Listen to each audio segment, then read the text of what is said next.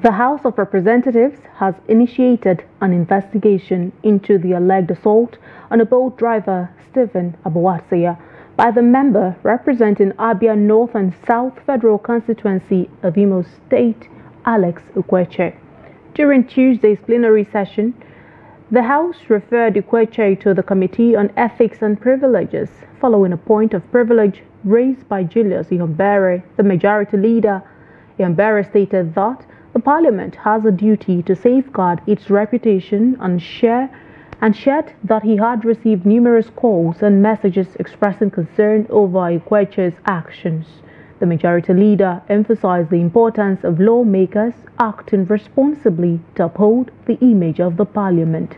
In response, Ikwechegh apologized, admitting there was no justification for his behavior despite the provocation. The Deputy Speaker, Benjamin Kalu, who presided over the session, acknowledged Ikwechegh's remorse, noting that his apology was emotional and very touching. He stated that while there were public calls for Ikwechegh's suspension, the House would allow the Ethics Committee to conduct a proper review first. But I have a responsibility to say that this House will not sit and accommodate any aberration. In fact, if you look at Order 5E, it sets out very clearly how the House should deal with anybody, any sort of infraction, aberration, or misconduct by a member of the House.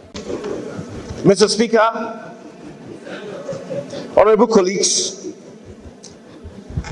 I just want to state once again that I am human.